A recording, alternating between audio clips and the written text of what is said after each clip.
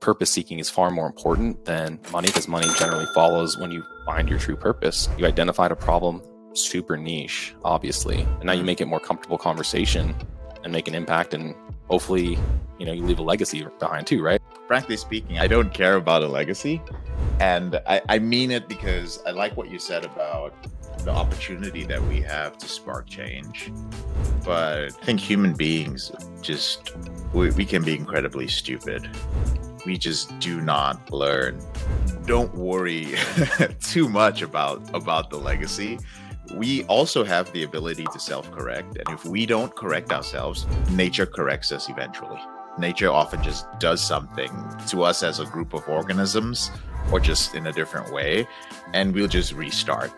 It might sound a little bit gloomy way to look at things, but it's what really keeps me grounded, to see the big picture.